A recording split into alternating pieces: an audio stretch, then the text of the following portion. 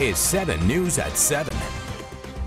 And breaking news tonight out of Anderson County, we now know the identity of a woman who was found dead inside a home in Iva. The coroner has identified the victim as 24-year-old Tabitha Nicole Duncan. It's just one of the new pieces of information we're gathering for you tonight. 7 News reporter Kirsten Glavin is at that scene right now on Broad Street. She's joining us live with the latest developments. Kirsten. Well, that's right. We're told that Tabitha Duncan was found dead in a pool of blood inside her home here on East Broad Street.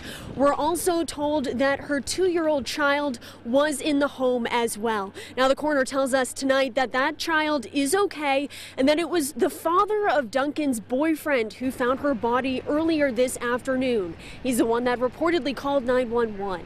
EMS did come out here to the scene. Iva police were here and called in, and then state investigators also coming out here to the scene as well to help with this investigation. Obviously, a lot happening at this hour. We'll make sure to keep you posted on this investigation on air and online. That's WSPA.com. But for now, we're live in Iva tonight. I'm Kirsten Glavin, 7 News. Kirsten, thank you. A man accused of